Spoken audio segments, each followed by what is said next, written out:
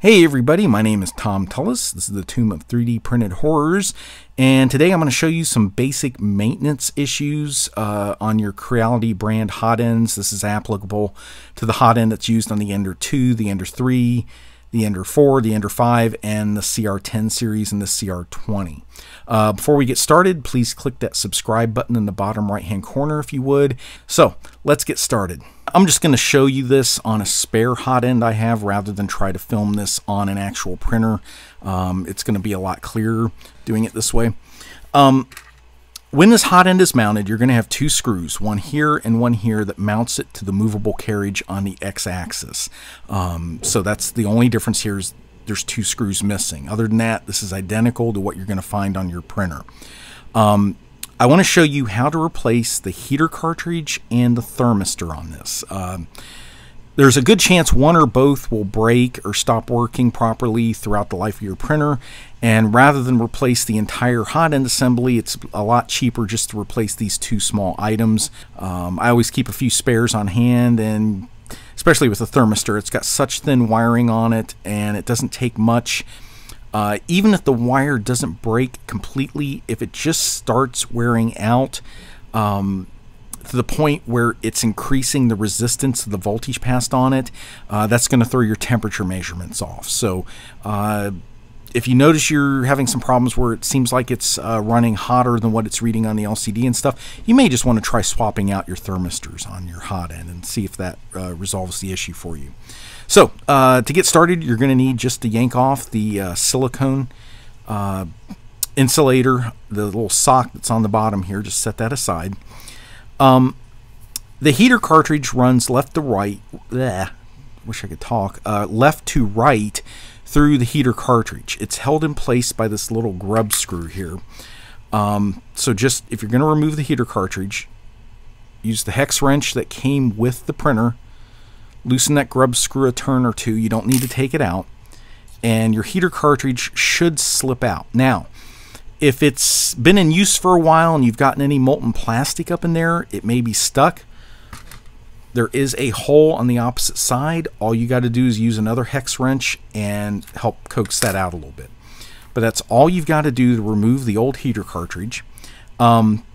You can get batches of these on Amazon. I will link heater cartridges, hot ends, and thermistors in the video description below.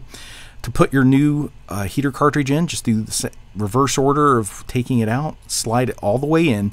Now you want to make sure it's as close to being flush on this side as possible. You don't really want it going through, because you don't want to put stress on those wires being right at that drilled edge. So what I do is I keep my finger on that edge. That'll keep it poking out just slightly on that side. Then just take your hex wrench and tighten down on that grub screw.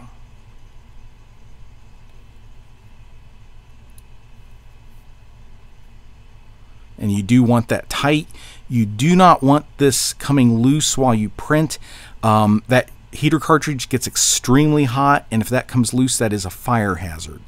One nice thing about the Creality design, and this is why I do not modify my fan shrouds on mine, is the Creality setup. When you put the fan shroud cover on in place, it's blocking that heater cartridge. If that grub screw would come loose, the heater cartridge cannot slide out all the way and become a fire hazard and dangle free. The way Creality has that shroud set up, it's actually blocking that heater cartridge if you use the stock design. So that is an important safety feature, because it's preventing a thermal runaway from occurring with that setup. Some of the aftermarket, or not aftermarket, but custom design fan shrouds that you can find on Thingiverse don't block that properly and can allow that to come free completely. So it's a safety feature that I don't know if Creality intentionally did that or not, but it's something from their design that it actually does prevent that from backing out all the way, and I do like that a lot. It's a good peace of mind, in addition to having thermal runaway protection, but this way it doesn't become an issue. Now, this is a little bit more delicate setup. This is your thermistor. Your thermistor consists of two wires going into a glass bead. That glass bead fits into a small drilled hole on the side here, and the glass bead when it's cold, it has more resistance. So if you pass voltage through this, it's going to have a higher resistance now at room temperature than it will when the heater block is heated.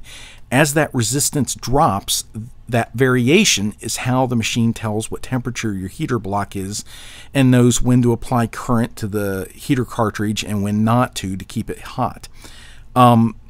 This screw here is never to be cranked down tight. It's very loose. It's only meant to keep those wires from backing out during printing. You never want to really tighten this, because what you can do is one of two things. You can either accidentally break one of the thin wires in here from the pressure, and you won't get any temperature reading at all because a broken wire would be 100% resistance, or you're going to cut through this plastic insulation with the edge of the screw, and that's going to short it out, and that's going to tell it that it's too hot. Either way, it'll ruin the thermistor. So this screw, when we take this out, when we go to put it back in, it's only going to be finger tight right up to the point where it touches those wires, and then you stop. Take that out, and this thermistor here, you can see here, it's just, get something there, that should be able to see it. It's just a small glass bead. It's very fragile, so you got to be careful with this. Not only is the tip fragile, but the wiring is super thin and can break easily. So when you put your new thermistor in, it's just going to go in about that length there. It's going to be straight. You're going to bend it over, and it doesn't need to go in far, but you just need that entire glass bead assembly hidden up in there. Once that is done, you're going to put the retaining screw back on.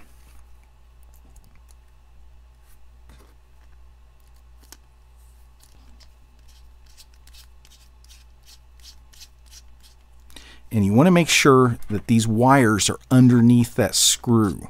The whole point here is to keep those from backing out.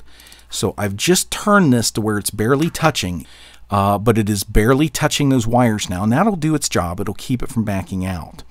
Now, the last thing I'm going to do is apply some Kapton tape to this, and this is just an added safety measure.